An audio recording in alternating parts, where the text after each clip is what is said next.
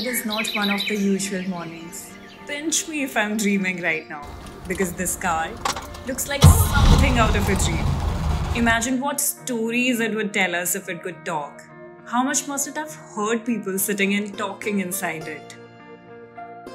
Meet the Mercedes 220 Sb W111 series from Maharaja's personal collection of vintage cars. Previously, it was owned by the Rajmata of Jaipur, Gayatri Devi. She used to go in this car to attend polo matches with members of the royal family. And it is an honor for me to be driving this car today. It will always hold a particular place in my heart. Now, let's take a closer look at this car. The Mercedes-Benz W111 was a chassis code given to a range of Mercedes-Benz cars produced between 1959 and 1971. It was quite spacious and had an elegantly designed body. The most unique feature was its tail fin, which was a concession to American influence on contemporary tastes.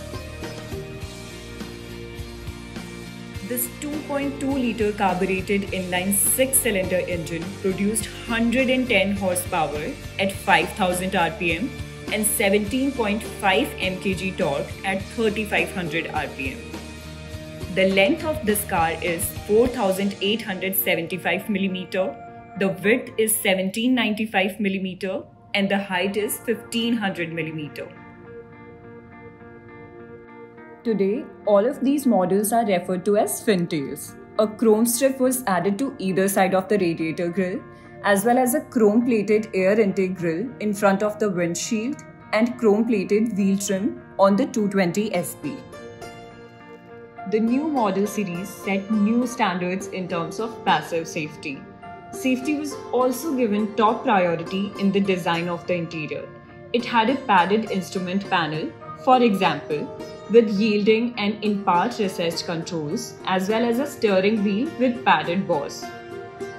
It's also worth noting that safety door locks were used for the first time in this manner, which are also important contributors to accident safety. Well, it was quite impressive according to that era, and trust me, this car drives so smoothly even today. By the way, did I show you where Maharani Gayatri Devi lived? Come with me.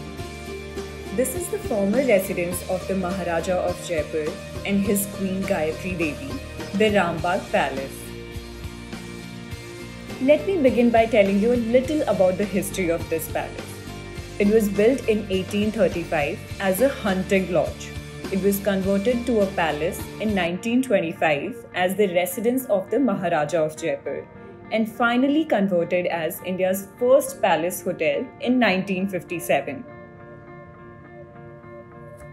The Taj Group of hotels has carefully preserved the effortless elegance of the Indian royal life here. It is a destination palace resort set over 47 acres of beautiful landscaped gardens. They have this beautiful pool here. This was once the Queen's private pool. Isn't it so huge and wonderful? Indoor and outdoor pools, croquet, and Indian therapies at Jiva Spa are just a few of the activities available on the vast grounds.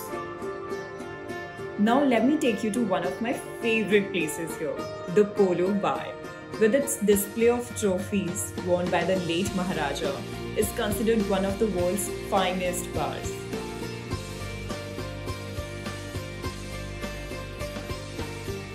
Well, I had an amazing time in the palace. Getting behind the wheel of this car was once in a lifetime experience.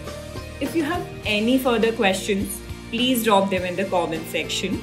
And don't forget to subscribe to Miss Wheeler to stay up to date on all the beautiful stories from behind the wheel.